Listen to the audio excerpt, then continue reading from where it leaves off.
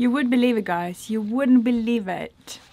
Today we're finally going for a mini cruise. So we are finally going to move and get some water so we don't have to do the trolley every other day, which has been fine. It's been a lifesaver actually. And we're hungry, so we're going to go for dinner at the pub.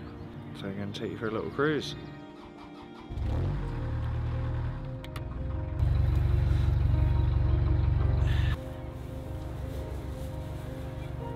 A nearby pub, the Swan, has a water point outside that we've used before. We rang up and booked a table for dinner and made sure there is no one else moored up there, as we wouldn't otherwise fit.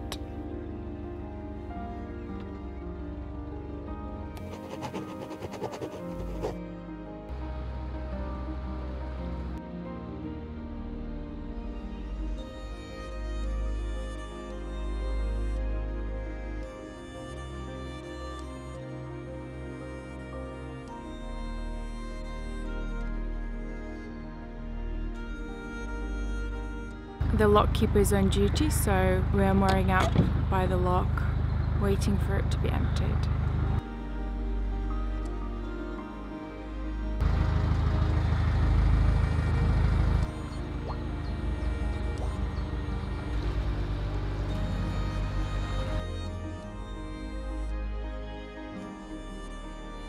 It's the first day this year that I'm taking my layers off, t-shirt weather, for at least a couple of hours.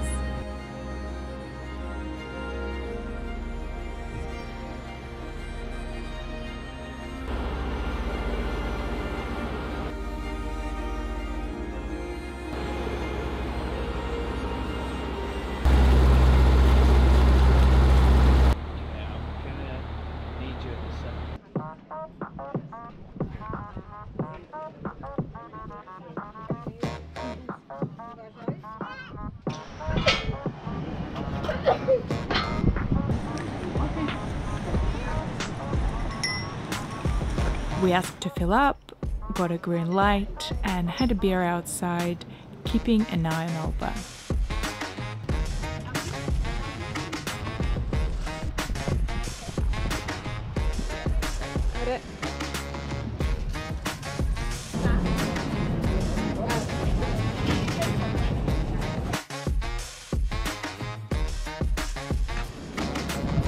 Great idea, this one. So glad the sun came out. It was very gloomy all day today. I think we're going to need to give the hull a scrub soon. I think we need to treat ourselves to a new, what is it? A brush. We need a new brush. Yeah. The brush we've got is tragic, and we've had it way too long. It's really sad.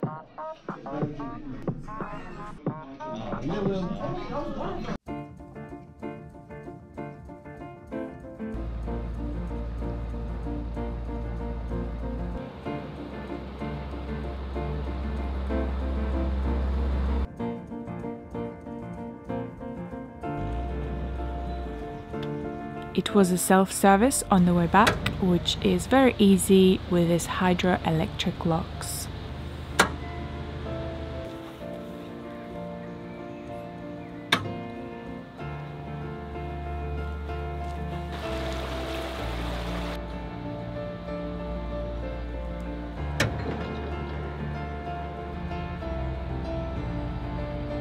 That was a very successful fill up. We also had dinner, however, and it only took about 2 hours all in, maybe even less. So let's just see if our space is still available or if we're gonna have to do adventure mooring. Let's hope it's still there. So the spot we were in is gone, but there are other spaces in this field, so it's not a big deal. Especially now we don't have to drag the trolley with the water canister on it and be close to the water point, so we don't need to do that, so we can be anywhere. Looks like it's gonna be adventure mooring. I don't understand why we're so far away. It can't be that shallow, surely. I feel like there's a tree underneath. Well, maybe we kind of came across it.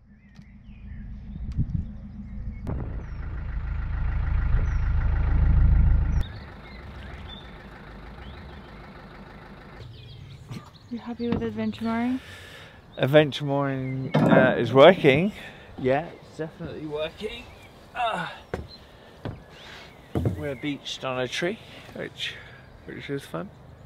Well, it's not a bad mooring and we don't mind. We've been very blessed with spots this winter, so this is a very temporary location. We're only here for about 4 days, 5 days, and after that we're setting off to start our summer cruising. So the dinner was really nice at the restaurant, at the pub. It was really nice, but it was very small, so I'm still hungry, and I made myself a bagel. Smoked tofu, vegan Greek, cheese, cucumber, spinach and mayo. This is a great bagel. I'm so happy I made it. Gosh, I just got so scared. What are you doing here? Oh my gosh. There is a untied dinghy in the river that Miles went to rescue it, and I saw it getting closer and I opened the window to film the dinghy, and this massive swan just jumped into the boat shouting at me. I almost had a heart attack. I was like, what's just jumping in? Oh god.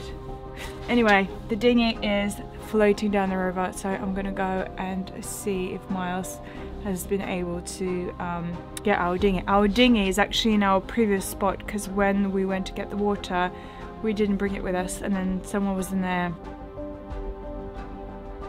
You are such a trouble. I was so scared. I screamed. That's how scared I was. Zenda, our dinghy, is also full of water, so Miles is standing up and emptying it at the same time.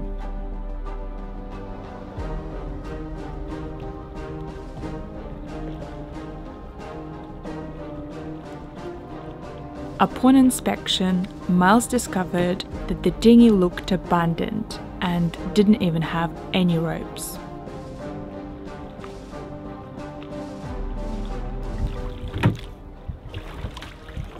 I wonder if it's one of the private moorings. I don't know if it's got any ropes. At this point, our neighbour Tasha came out and brought a spare rope so we could tie the dinghy to a tree. Yep. New dinghy. Only if it has a sail. It's massive. Looks like a speedboat. Has it got an engine? Has it got an engine? No. That swan! I can't believe I'm still shaking from this. He wants to be a part of this adventure, or she. Yeah, I'm holding it as well, so. Do you reckon you guys will be able to walk that back to the tree? We're going to take up a good spot here as well. Safe space for the whiz. Yeah.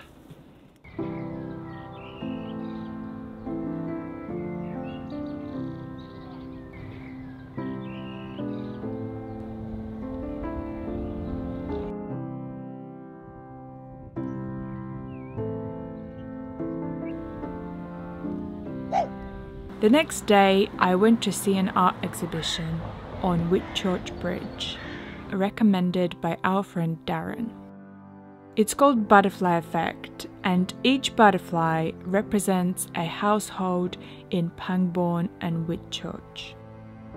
This project asks each household to make a small promise, and with each promise made, a green ribbon will be tied to a butterfly, gradually turning the display green. The promises are all small, like saving water by spending less time in a shower, recycling soft plastics at supermarkets, or making a butterfly patch in the garden. As someone who uses around 15 litres of water per day and have been for the last 4 years, I can confirm it is indeed possible to reduce your water consumption at least a little bit, and you'll save money on energy bills too.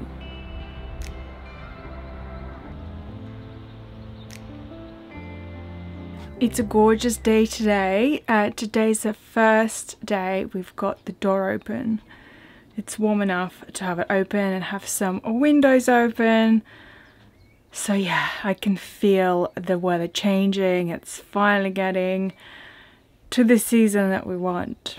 And all these warmer days inspired me to make a homemade deodorant. I've never made one before, but I've heard it's pretty easy, so I am going to try doing one today. It's only got a few ingredients, doesn't need any specific tools, so it should be quite fun. Just realized I haven't got a lot of coconut oil. I've got all the ingredients, but I don't have enough of coconut oil. So I'm going to make a very small batch, which is not a bad idea because I'm going to test it and see how it goes and make a bigger one next time when I need to.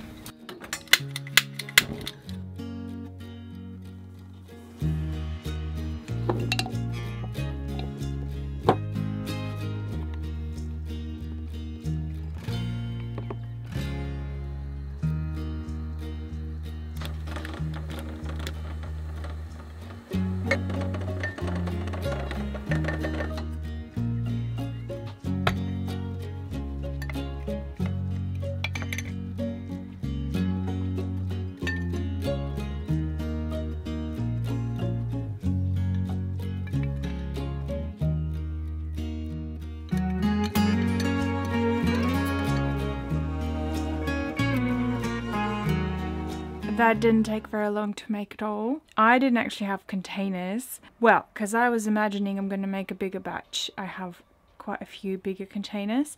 So ended up making a smaller batch and 2 little containers, which is fine. Yeah, I need to test it. If it doesn't work, at least I didn't waste too many ingredients. Alright, so here is the set version. So this is how you use it. Just take a little bit on. And then spread around. Hopefully that's it. Since I'm making homemade things, I am going to top up our toilet spray / wood burning stove glass cleaner. So I'm gonna make it. I make it myself every time. All you need is a glass spray bottle, vinegar, water, and some essential oils.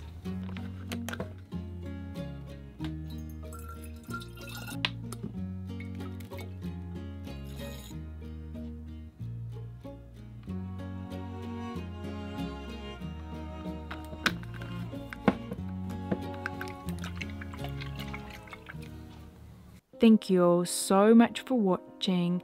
Please give this video a like and let us know if you resonate with the Butterfly Effect project. A huge thank you to our amazing patrons. Without you guys, we wouldn't have lasted 3 years on YouTube. You're absolute legends. If you've been watching for a while, consider joining us on Patreon, where you can sign up for as little as £2 a month. Sending you all our love. See you in the next one.